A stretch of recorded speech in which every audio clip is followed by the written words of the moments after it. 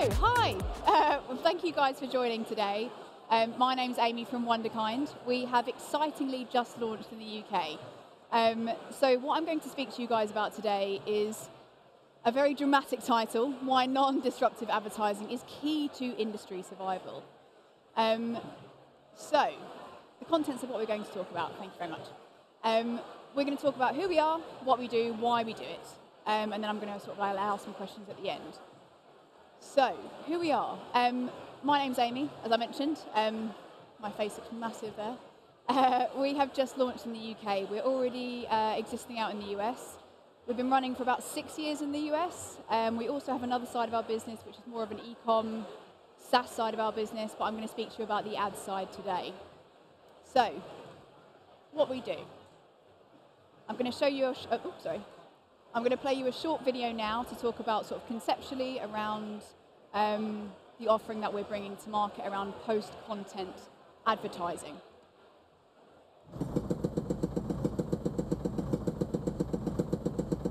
Lads, keep it down. Oh yeah, sorry, of course. Gotta go, gotta pitch.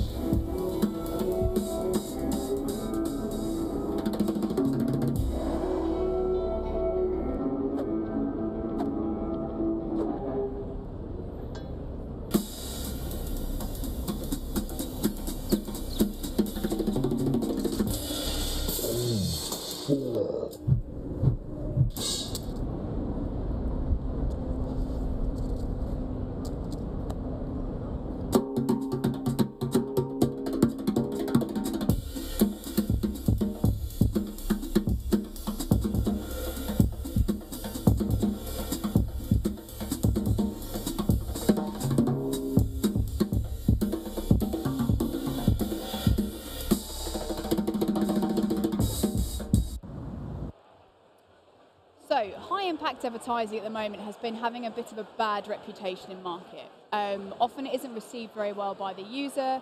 Advertisers aren't, pleased about putting it out there either. So we've done a survey across 1,000 respondents into consumer sentiment. What do users like across publisher content? What don't they like? So we had some sort of like a very sort of like broad consensus across the market, and these are some of the results that we found. So I'm going to throw a load of stats at you, so just get ready for it.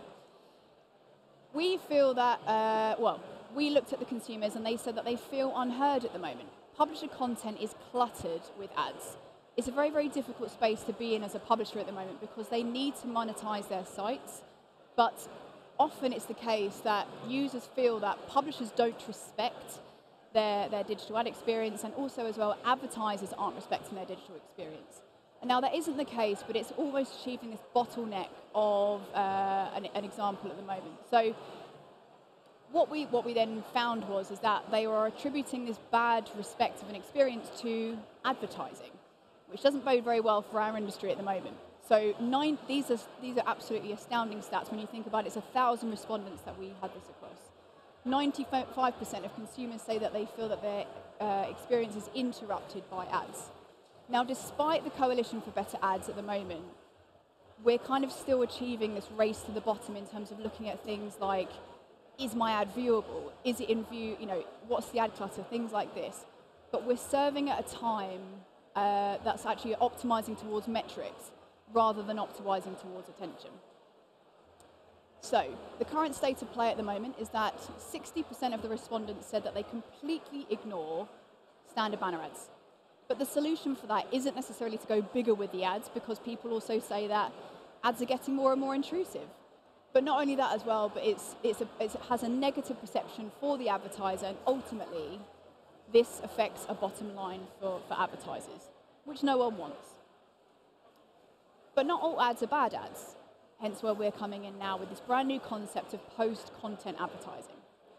So of the 1,000 respondents, 68% of consumers said that they are most likely to engage with an ad once they have finished reading.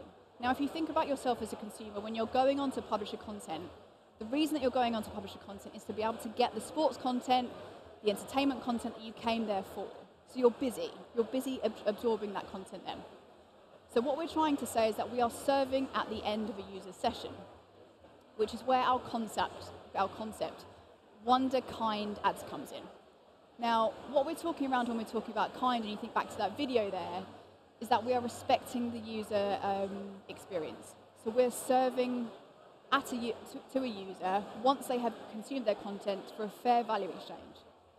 So in order to be able to keep content free, this needs to be an ads model, but on exit is what we're trying to say. So the way in which Wunderkind works is we have our tag directly integrated onto a publisher page. What this allows us to look at is what we call different triggers and disengagement behaviours. Things like where the user's cursor's going, what their scroll velocity is, how long they've spent on page, are they scrolling down to the bottom, or have they been inactive for a certain period of time. These, what we call triggers, tell us that nobody's reading, they're not busy, this is the most opportune time to serve. So this plays really, really nicely into attention to be able to say that this is the best time to show the ads. Previously, for those of you that have been in the industry for quite a while, above the fold used to be the biggest thing that everyone was talking about. They wanted to be above the fold. Then it progressed into being below the fold because then you knew that the user was absorbed into content. This was when in 2010 there was the rise of native advertising, outstream advertising. Now there's a new concept now where we're talking around there's so much ad clutter on a publisher page. We believe that the best time to serve is at the end of a session. So some examples of what we are doing in market. This is the first example around exit intent. So as the user scrolls down, they can be on this page for 5 minutes if they want to be. If you watch the cursor, the minute that it crosses into that URL bar, if they're going to search something else, is when we serve. So we're not going to be serving this whilst the user's reading. Only once we know that they're at that inflection point between deciding to go to a different website or leaving that website is when we then serve a nice high-impact piece. This is great for publishers because we're not taking up any of their space on the page existing at the moment.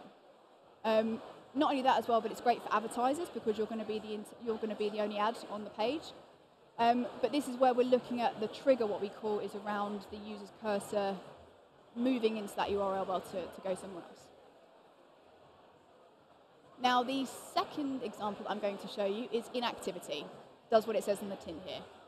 The user has read their content, read the article, they've put their phone down to maybe look at another desktop or things like that. The minute that they come back to their phone, because they're not going to be interrupted at that time, this is when they're then going to be seeing that ad at that time. This works really, really well in terms of app download, also as well nice high-impact branding pieces as well. So we can also work full funnel within this space. We also have another trigger that we look at called upscroll. So the user comes onto the page, again, uninterrupted, they're scrolling down, they finish the content, that they scroll back up to maybe look at the titles at the top of the page, and that's when we then show this on exit. Often it's the case with high leaderboards at the moment that you might be buying in market. Viewability for stuff like this is actually, it suffers often because the user just scrolls straight past to be able to get to their content. Whereas when you're serving it on exit, it bodes a lot better. Sorry, this isn't working. Then the last trigger that I'm going to show you is around reactivity. So this one is where the user scrolls down. This demo's not working. Sorry. The user scrolls down. There needs to be 2 clean paragraphs of text that the user has left. They need to be inactive for a certain period of time, but the minute that the user comes back and removes their mouse, and they have initiated this movement, is when we then split the article and then show the ad. So rather than in-feed as you're seeing it at the moment, which is serving whilst the user's reading, this is serving only when the user has initiated it, on a more friendly and kind basis. And it works in terms of attention. So we have run a lot of studies with a partner in the US, Adelaide, and we perform 1.5 times better than what their benchmarks are at the moment. So not only do we drive attention, but it also performs in terms of media metrics too. So as you can see by some of the stats here on the right-hand side. But not only that, do we bring to market a new concept around serving at the end of session, but it also needs to perform in terms of media metrics as well, because when you're reporting back to clients, if you're working at an agency, you need to be able to report back on things like viewability, click-through rate, qualified clicks, etc. We're seeing on average about 80% viewability. Dwell time on this is about 10 seconds on average. But yeah, these are some of the stats that we are seeing at the moment. So why we do it, and why it's important for publishers as well. As a publisher in market at the moment, there's only a few different solutions in order to be able to increase the revenue that they're seeing at the moment. So whether that would be to increase traffic, which is difficult for them to be able to manage. Do they increase the CPMs from their ad tech vendors? Again, it's very, very difficult to be able to command that. Or do they add more ads onto their page, which is detrimental to the user experience? So it's a really fine balancing act that the publishers have to do between maintaining a good user experience to keep their traffic coming back to their site, but also being able to drive more ad revenue and support their journalists. So where Wunderkind is coming with a solution is that we are giving them revenue without interruption. So again, we're not bidding for existing ad slots, we are creating new inventory on the page. We're giving unique premium demand, so it's only Wunderkind that serves into those slots. But this all can also be at the cadence of a publisher, whichever way they're wanting to set us, whether that's only accepting some triggers or not others. So in summary, the whole concept behind exit intent and a Wunderkind ad experience is that it works for advertisers, users, and publishers. From an advertiser perspective, it works because you're serving at the most opportune time that grabs the user attention, because the user's not busy doing anything else. The user it works for because we're not cluttering up the page. As a user, you want to be able to come on and not fight for your content, you want to be able to read it easily. And from a publisher perspective, we're giving incremental high revenue CPMs, but we're not also cluttering their page as well, so it's lightening the page experience. Now that is us in a nutshell. So again, in summary, it's playing into that attention piece, but serving at the most opportune time. Does anyone have any questions?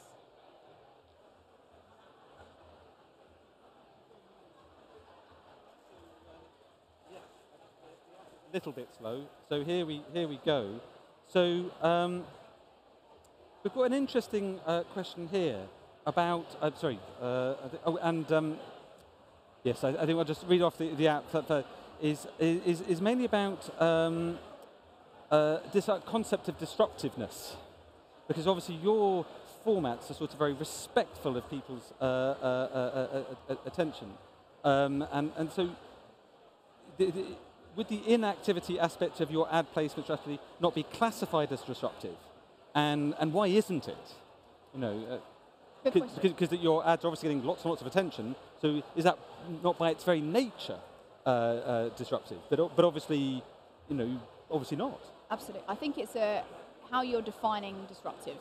So what we're talking around disruptive is kind of after the user has comes to the page to be able to get what they want to. So we would never ever serve a high impact placement, so the inactivity trigger that you saw there where it took over that whole page. We would never serve that whilst the user's reading. So it is making sure that our tag is only called once that 30 seconds has elapsed. So if you think about if you're on your mobile, for example, and you've read the article, you're putting it down and you've not been there for 30 seconds, you're not interrupting the session as such. Yeah. So yeah, it's how you define disruptive. We think disruptive at the end of your session after you've got your content, and it's a fair value exchange with the publishers. I think, yeah. Yeah. So again, it's the timing of the interruption that's cool. And the second thing is, have you done any tests to work out the additional value of that timing thing? The fact that it happens at the end. How much extra value is generated simply because your ad units are so respectful of people's attention? Yes, of course. So, as I say, we partnered with Adelaide, and across their benchmarks at the moment, they're saying that we're performing 30% better than what their attention benchmarks are at the moment. So when we're looking at things like ROI, branding, increased brand awareness, it is performing really, really strongly. But without doing any specific research about that, but just linking it to benchmarks, that's very, very good. And then the last question we have is, can you only use this if the publisher has signed up and has the inventory? So what's the relationship with the publisher like, and how important is that for building this sense of trust and respectful attention? Great question again. So it needs to be a one-to-one relationship with the publisher. We don't buy off of any third-party exchanges. We have a team that is literally going to the publishers to be able to give them our tag. Once they accept our tag, that then allows us to look at these triggers. Unless we have that tag on page, we don't have the visibility. So you've done the hard work with the publishers on behalf of people, so that other people don't necessarily need to do. Well, are there any more questions to add at this moment? Are we? Well, listen. Thank you very much, and a big hand for the guys at Wunderkind. Thank you very much, Amy.